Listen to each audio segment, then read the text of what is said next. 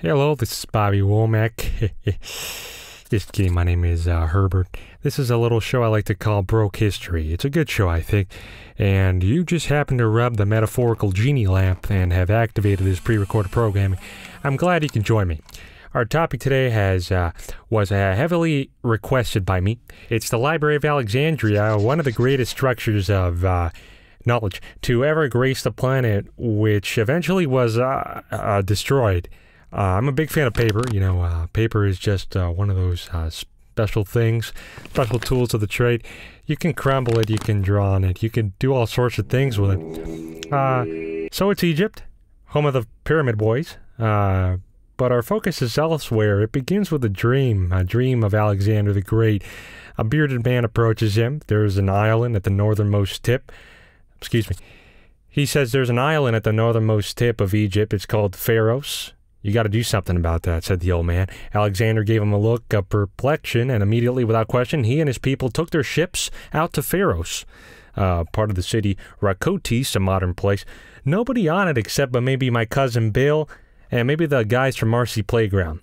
Alexander lifts his finger up in a 60-degree angle, exactly, and the city of Rakotis is changed to Alexandria. In a matter of seconds, the city of Alexandria is founded and is considered to be one of the fastest-growing cities, according to Forbes magazine. It was then that Alexander received a DM from archenemy Darius III. It read, "Nice city, but we're not done yet." So Alexander packed his bags and his army over to Persia. Legend has it he was a light packer. And pardon my French. Est allé Super Saiyan sur le cul de Darius. It was then that Alexander the Great was the most powerful human in existence. He died of malaria.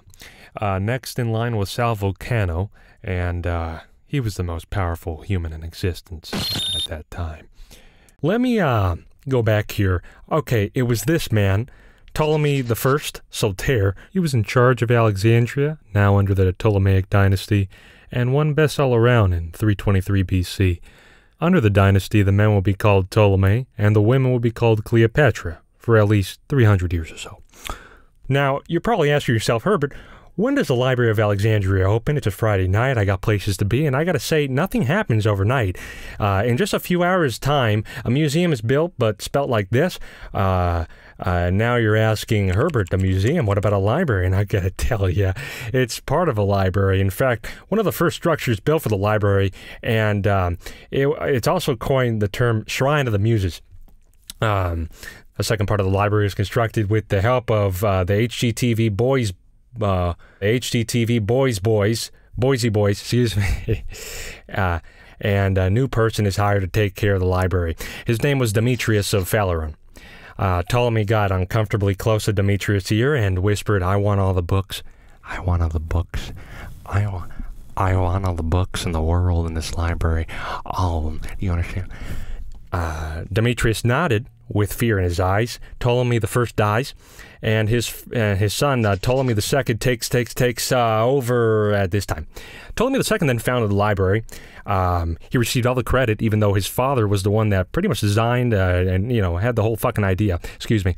And can't search the ships that dock in your harbor? Well, now you can, with a brand new law created an hour ago to search all the ships that dock in the port of Pharos. But that's not all, folks. Any book that isn't already in the archival section of the library is confiscated. But don't worry, our team at the Library of Alexandria will give you a copy back in no time. Texts that were written thank you. Texts that were written in a different language were also translated into Greek. In no time at all, the Library of Alexandria had grown to collect roughly 700,000 pieces of scrolls and books, so many in fact that they had to build another section of the library to keep them all.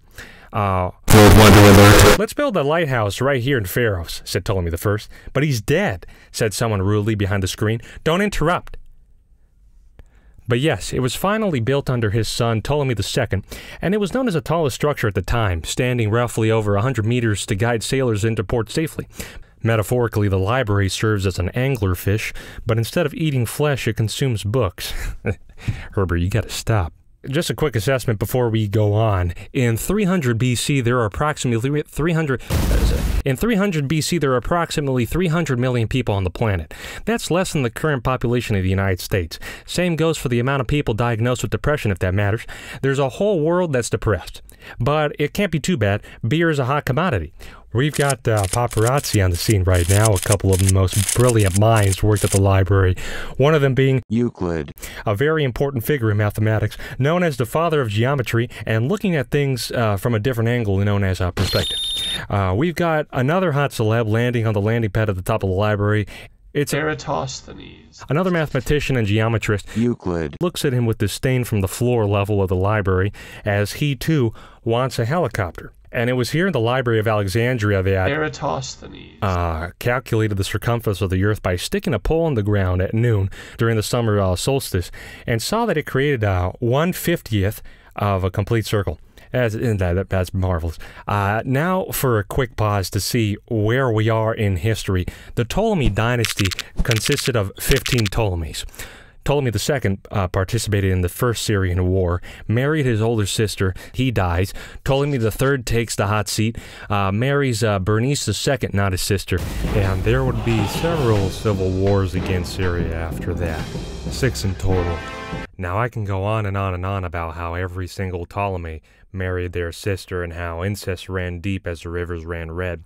Yeah, sure. But this is mostly about the rise and fall of the Great Library of Alexandria. And I even brought up the Great Lighthouse. I didn't have to do that, but I did it for you. So here we go. Many, many years ago.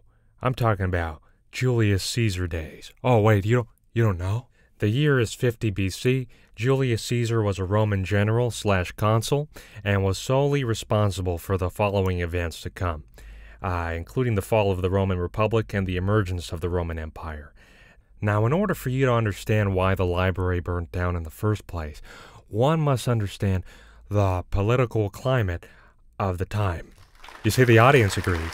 Julius Caesar, around 49 BC-ish, had a falling out with longtime best friend Pompey, another Roman general, because Pompey thought it was a good idea for Julius to relinquish his army. Julius said fuck that noise and infiltrated Rome with his legion and the guys from Primus. A civil war spun out known as the Battle of Dyrrhachium, where Pompey had the upper hand. But Caesar kicked Pompey's ass in the Battle of Pharsalus because Alf was present in the battlefield and provided immense moral support. Pompey then fled Rome and arrived in Egypt.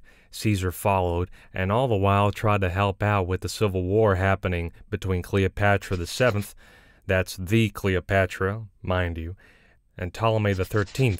Between you and me, Caesar was favoring Cleopatra over Ptolemy. Ptolemy, at the desperate attempt to please Caesar, assassinates Pompey and brings him his head on a silver platter. Caesar hated that. You son of a bitch! You stole my kill! And the Battle of the Nile kicks off. No, not that one. The one to the right. Come on, buddy, don't be shy. Ptolemy XIII has the upper hand for a few battles, but at the end of the day, Caesar comes out on top. But Herbert, the library, please. I know, I can feel your impatience, booby. So there's very little known as to how, when, or why the library was ever burnt.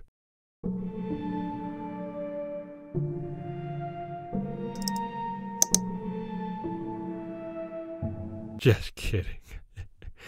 Some say Julius Caesar, while chasing Pompey into Alexandria's harbor, was stopped by a fleet of Egyptian ships, which Julius set fire to, and he burned part of the city down with it, including the library.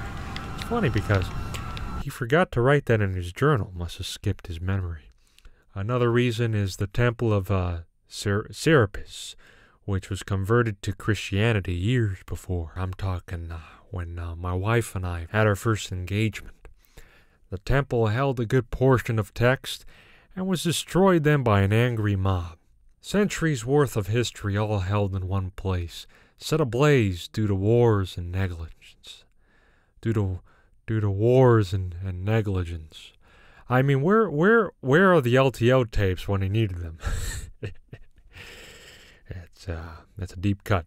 Go to school, donate if you want, and we'll see what Herbert does next. My wife is making a duck à l'orange for supper tonight, and as Eduardo Galeano says, history never says goodbye.